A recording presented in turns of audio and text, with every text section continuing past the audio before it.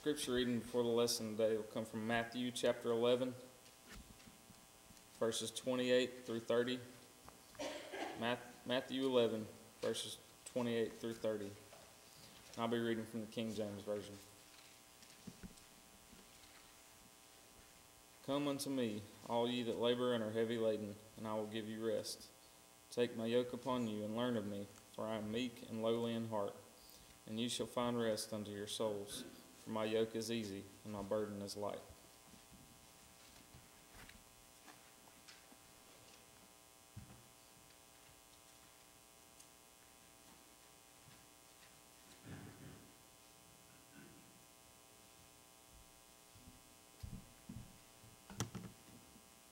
You know, it seems only fair to me that since I prepared a Bible class lesson and 2 sermons, I might as well, since I've been given the opportunity, just stay up here for a while.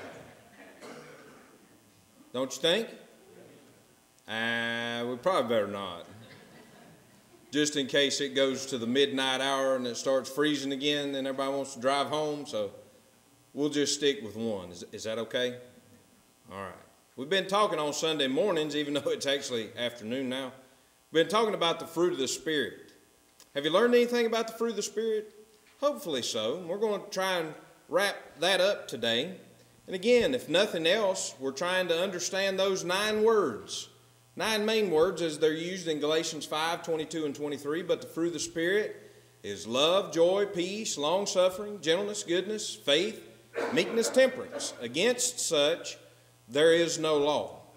Just some quick, pertinent, observations. Number 1, the Holy Spirit brings forth fruit in the life of every faithful Christian. That's obvious. That's what the text says, doesn't it? But in the second place, He does not do this directly. The Holy Spirit works this fruit in our life through a medium.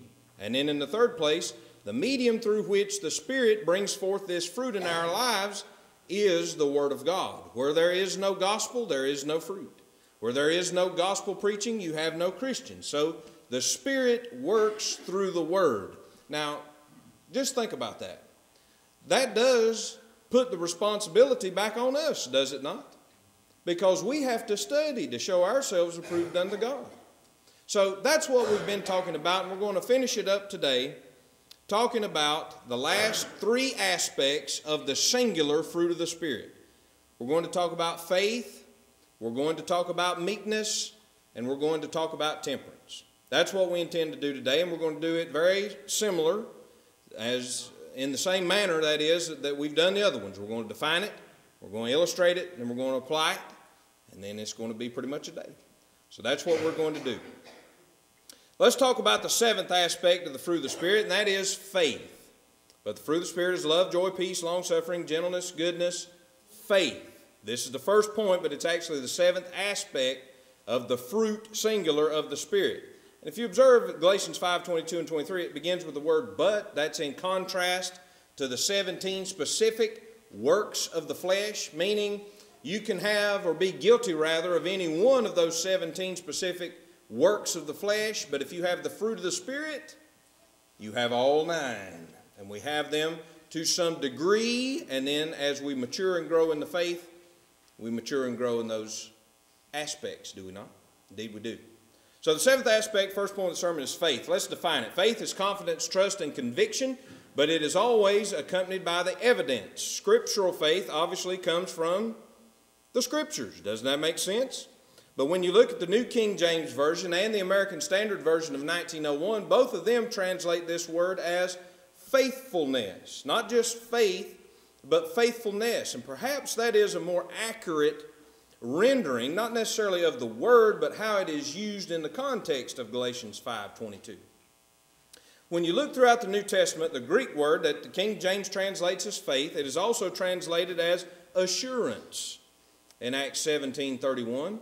Believe it or not, the word is also translated as belief in 2 Thessalonians 2:13, and probably one of the best ways it's translated in this sense that it's being used is fidelity in Titus 2 and verse 10. So a sense of fidelity or faithfulness or trustworthiness perhaps seems to be the meaning behind that of Galatians 5:22.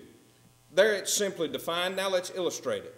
Unfortunately, perhaps even some in here think that faith or faithfulness is a direct result of a direct operation of the Spirit. Well, you hear that? That's kind of religious terminology, direct operation of the Spirit. What does that mean? Let me tell you what it means. It means wherever you are, you get zapped by the Holy Ghost. Maybe you're driving down the road. Maybe you're working in the garden. There's no telling. But somehow the Holy Spirit comes and zaps you and provides you with faith that you could never have on your own. And maybe even, of course that's wrong, but perhaps the wrong idea comes from Ephesians 2:8 and 9, where the Bible says, "For by grace are ye saved through faith, and that not of yourselves, it is the gift of God, not of works, lest any man should boast." Almost every person in the denominational world is going to tell you that the gift of God in Ephesians 2:8 is faith. Well, that's wrong. The gift of God there is grace. It's that which we cannot provide for ourselves. And really, when you look at that, it's salvation as a whole. Because we could never work our way to salvation. God has to provide it. And He has done that by means of His grace in revealing unto us the gospel of Jesus Christ. Now, with all that being said, surely almost everyone in here, if not everybody, knows where faith comes from. And that's in Romans 10:17. "So then faith cometh by hearing, and hearing by the word of God." So it is the gospel, it is the Bible, the New Covenant, even the Old Testament to a certain degree, which produces confidence, trust, and conviction in our lives. Now, I want you to turn with me to the book of John. And let's look at this in action here. Look with me in John chapter 12. And there are some who say that God has to provide you with faith. Well, if that would be the case, wouldn't He provide you with everything else? If He was just going to zap you and provide you with faith, wouldn't He also provide you with the ability to confess Jesus Christ as Lord? Wouldn't you think? So we see that we do have a part to play in this. God has His part, but He's done His part. So it boils back down to us and our part. Look at what the Bible says in John chapter 12 and beginning in verse 42. The Bible says, "Nevertheless, among the chief rulers also, many," that's more than a few, isn't it? "Many believed on Him." That is, they were convicted by Jesus of Nazareth. They saw what He did. They heard what He taught. Many believed on Him, but... Now, before we go any farther, if I were to ask you, is Romans 10:9 and 10 part of the gospel plan of salvation? I think you would say yes. So faith is one part, but then confession of Christ is something else, isn't it? Now look at this. "But because of the Pharisees, they did not confess Him." Now think, if faith is something the Holy Spirit has to zap you in order for you to have, if He zapped you with faith, wouldn't He zap you with the ability to confess Christ? Wouldn't you think? So that shows we do have a part to play. "But because of the Pharisees, they did not confess Him." Why? Confess Him. Why? "Lest they should be put out of the synagogue for," here's the reason, "they love the praise of men more than the praise of God." Now we've defined it, we've illustrated it. Hopefully we understand it a little bit. Now let's apply it. One of the greatest and yet most challenging questions anyone could be asked has its origins in 1 Thessalonians 2:4. I remember, I'll probably never forget it. I don't know if my mind will stick around as long as I'm in this body or not, but old Melvin Hampton, he used to stand us up and ask us this. "Brock, can you be trusted with the gospel?" And the roots of that question are found in 1 Thessalonians 2:4. "But as we were allowed of God to be put in trust," same word generally when you begin to look at it, "with the gospel. Even so we speak, not as pleasing men, but God, which trieth our hearts." Can you be trusted with the Lord's gospel? Are you faithful enough and trustworthy enough for God to trust you with His gospel? And even individually, but also collectively.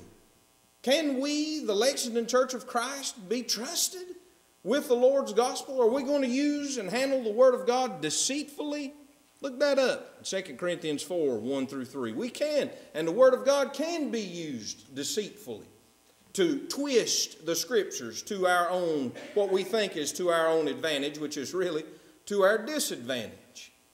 So do we have faith? Will we be counted faithful? Will God count us as loyal and trustworthy? Because God Himself is loyal and trustworthy, is He not? So is it wrong for God to expect His children to be loyal and trustworthy with His Word? Absolutely not. But the fruit of the Spirit is love, joy, peace, long-suffering, gentleness, goodness, faith, as in faithfulness. Are we being faithful with what God has given us? Let's move on. The eighth aspect, second point of this sermon, is that of meekness. And I believe in the New King James it expresses it by the word gentleness. Now let's define meekness. Most of us probably have some idea behind the word meekness, but meekness, when you define it, means gentle power or strength under control. The Greek word for meekness brings two main ideas. The first one is this. The first is the ability to endure injury with patience and without resentment. Now, that's a good definition. That's a good illustration, if you want to look at it that way, of meekness. The ability to withstand or endure injury with patience and without resentment. But here's the second aspect, and this is the one most of us have probably heard. The Greek word for meekness brings the idea of a wild horse being brought into the submissive state that we would know as being tamed. Now think about that. Think about that. The word meekness does not mean weakness. Meekness does not mean weakness. Think about that idea behind a tamed horse. I'm not a horseman. Some of you are or were. I would say just your average horse weighs 1,000 pounds, maybe even more than that. Some a little less, but an adult horse, that's probably a fairly accurate guess, is around 1,000 pounds. Now, is that horse any weaker once it's tamed? Did that 1,000-pound animal all of a sudden, once it's tamed, become just a weak little nothing? Absolutely not. The same strength that was always there is still there, but what's the difference? That strength is focused. It is under control. So meekness is not weakness.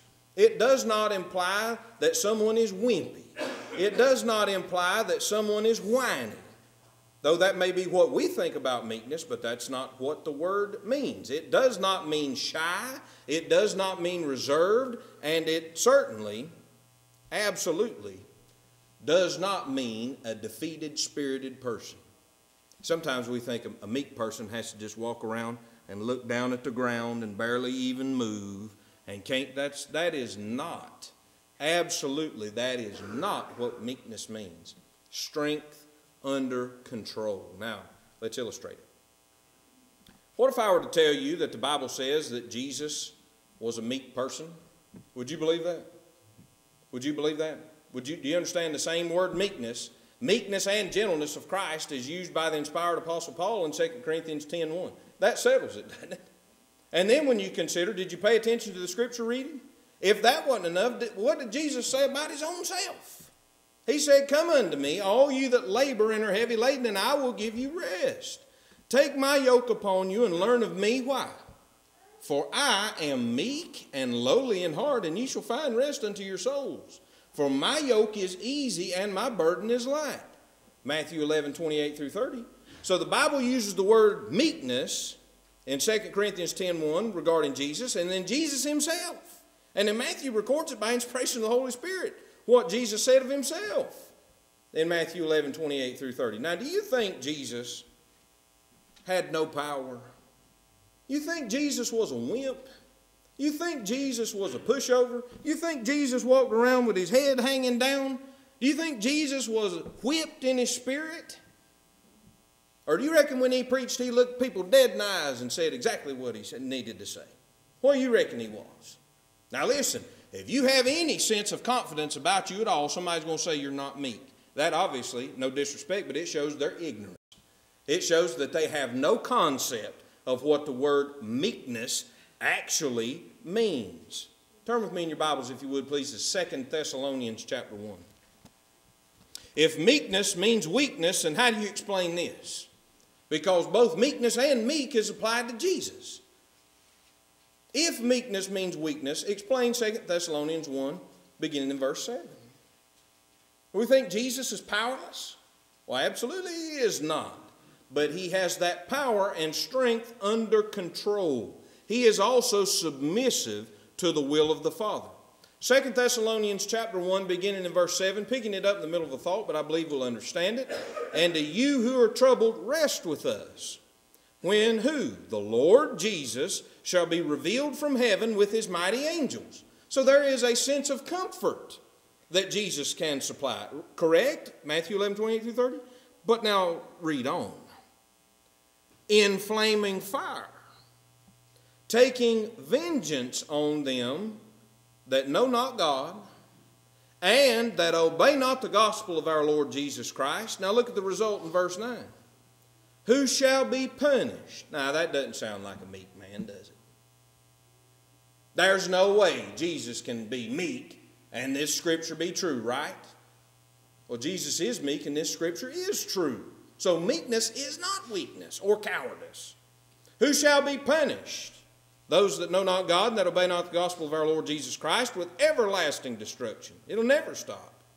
From the presence of the Lord and from the glory of his power, verse 10, when he shall come to be glorified in his saints and to be admired in all them that believe, because our testimony among you was believed in that day singular, the last day. To anyone who thinks meekness is weakness, very politely, you are wrong. You are wrong. Now, we've defined it, we've illustrated it, now let's apply it. Meekness is the exact opposite of stubbornness and hard-headedness. Y'all ever met anybody that was stubborn and hard-headed? I know you haven't. Surely, none of us ever really have, but let's just say hypothetically, we did once upon a time in a land far away meet someone who was stubborn and hard-headed. Do you know that the gospel reveals oftentimes who is truly stubborn and hard-headed? Because a stubborn and hard-headed person is the exact opposite of a meek man. Now think of what James says. That we're to receive with meekness the engrafted word which is able to save your souls. A stubborn and hard-headed man will never see his true or her true spiritual condition. So we have to remain soft and submissive to the truth. Think about this. We almost get a little confused sometimes as to what the gospel really is. Most people, if you ask them, what's the gospel? They'll say, death, burial, and resurrection of Jesus. Well, that's part of the gospel, but that's not the whole gospel. The gospel is the New Testament, the new covenant from Matthew to Revelation. Now, some of us have obviously had no problem hearing the truth, believing the truth, repenting of sin, confessing Jesus Christ as Lord, being immersed in water for the remission of sins, but then there's some other things that come up. Like what, preacher? Like beverage alcohol. What do you mean by beverage alcohol? I mean, there ain't nothing wrong with you, medicinally speaking. It's Sunday afternoon, the Panthers are playing. It's time to crack a beer, man. Watch a ball game, right?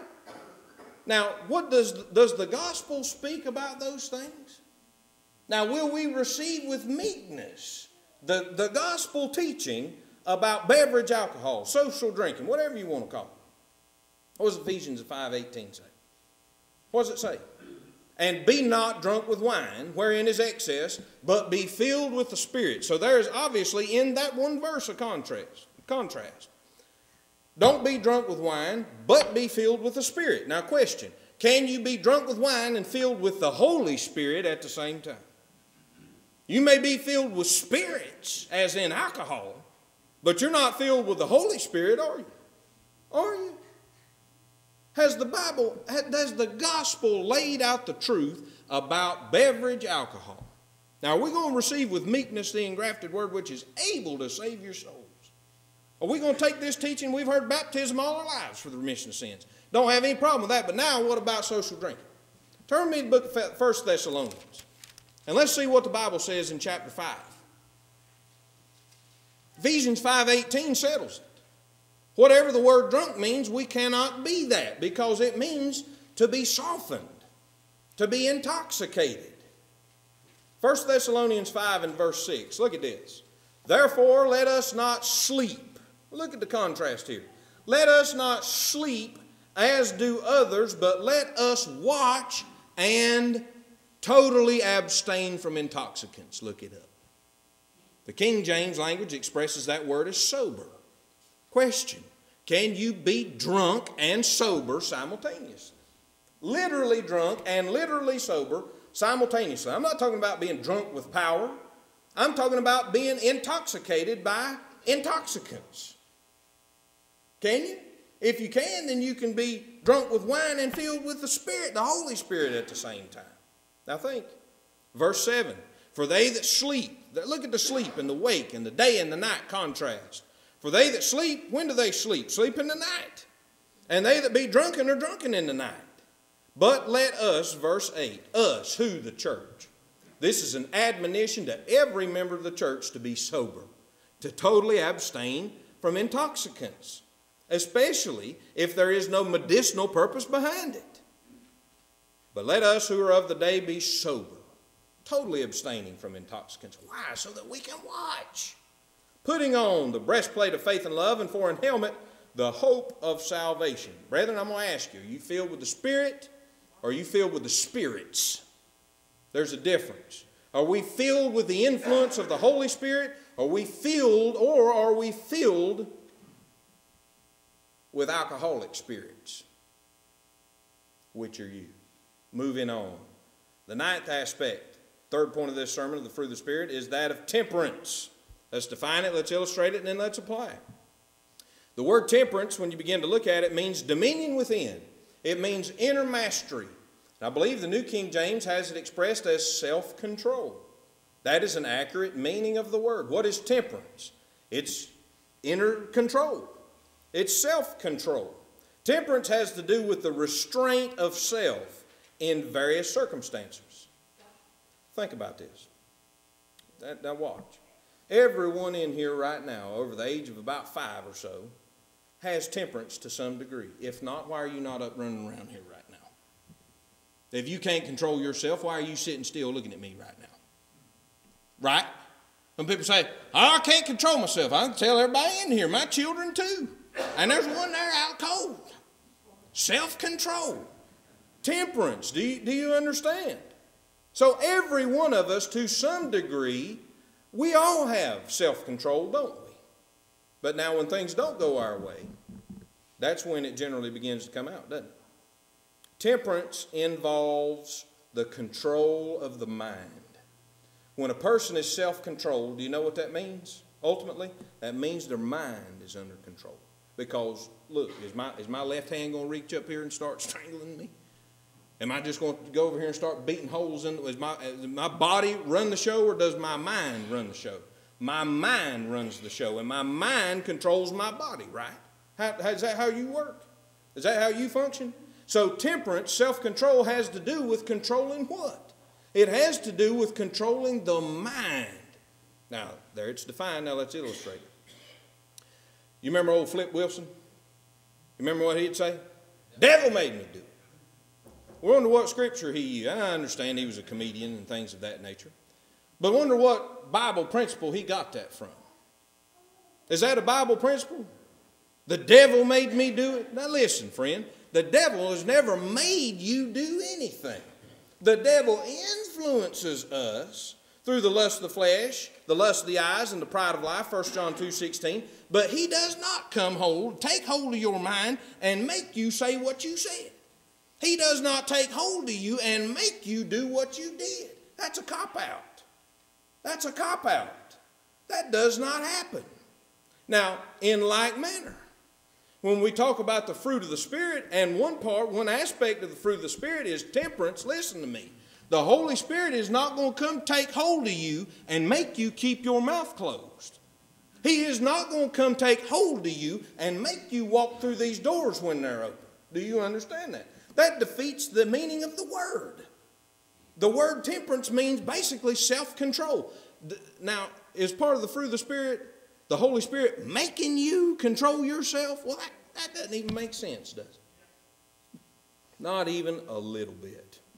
Think about what the Bible says in James 4:7. Does this mean, can you do this? Or does the Holy Spirit make you do this, where it says, submit yourselves, therefore, to God? What does that mean? Resist the devil and he will flee from you. What about James 4:10? Humble yourselves in the sight of God, and he shall lift you up. Now, wait a minute. How can that happen? How can I submit myself?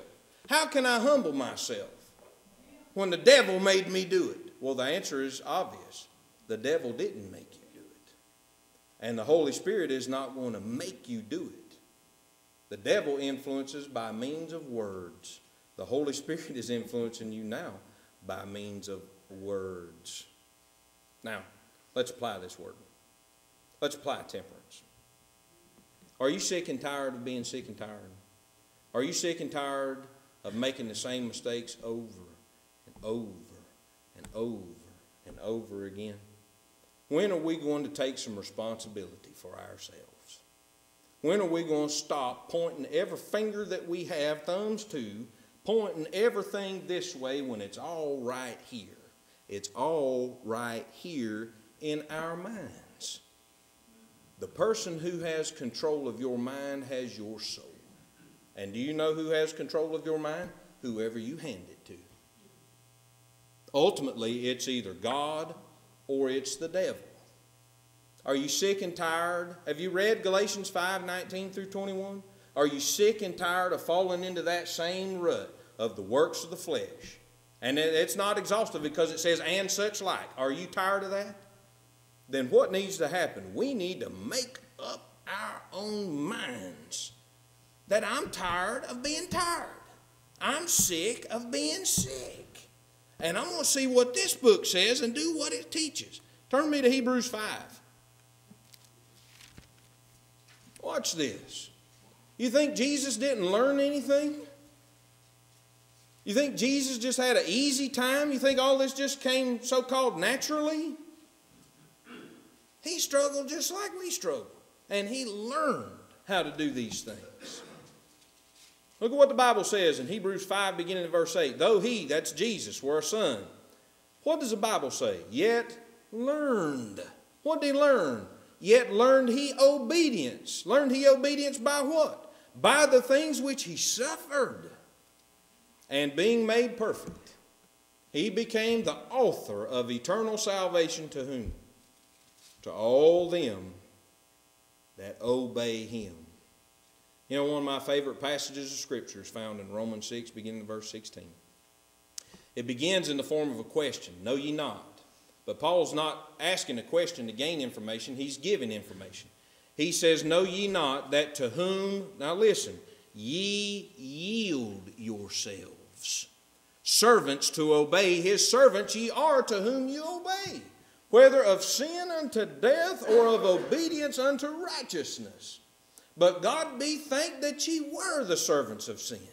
But ye have obeyed from the heart that form, that pattern of doctrine which was delivered you. Being then when? When you obeyed from the heart that pattern of doctrine which was delivered you. Being then made free from sin, ye became the servants of righteousness. What did James say in James 4:7? Submit yourselves. What did James say in James 4:10? Humble yourselves. What did Paul say in Romans 6:16? To whom ye yield yourselves. We're going to choose to serve somebody. Don't you want to be filled with the Spirit? How am I filled with the Spirit? Colossians 3:16. Let the word of Christ dwell in you richly in all wisdom. Think about it, friend. It's not too late. Sometimes we may think it's too late. There's no hope for me. I've done so many things that there's no hope. There's always hope. You're here, you're listening, you're paying attention, you're following along in the Scriptures. There's hope. Don't you want to see eternal life? Don't you want to see the Lord on good terms? Don't you? Well, you got to start somewhere, so where do I start? I've messed up so terribly. Now where do I start? Romans 10:17. Hear the truth. Acts 16:31, once you hear it, believe it. You can do it. You can go to heaven. Do you believe that? Once you hear it, once you believe it, Acts 17:30, change your mind regarding sinful conduct, whatever it is. When you make up your mind that you're sick and tired, you won't, none of us will, be in that same rat race. We repent, we change our minds, and when we change our minds, our actions can't help but follow. Will you confess Jesus Christ to be the Son of God? Acts 8:37. If you come forward right now, I'm going to ask you in question form. Do you believe that Jesus Christ is the Son of God? I don't know how much simpler to say it, because it's either yes or no. Either he is and you believe it, or he isn't and you don't believe it. Will you submit to being immersed in water so that the blood of Christ can wash away your sins? Acts 2:38. Will you? Well, here's the question for most everybody in here. Are we going to walk in the light? Are we going to walk faithfully in the light unto death? Revelation 2:10, 1 John 1:7-9. Roads are slick, brethren, and they'll be slick again before you know it. People slide off the road constantly. Who's to say you won't be one of them? Who's to say I won't be one of them? Best advice I know to give you, make it right here and now, and don't worry about what's on the highway, because you know who holds your soul. You got to come forward. Now's the time as together we stand and as we sing the song of encouragement.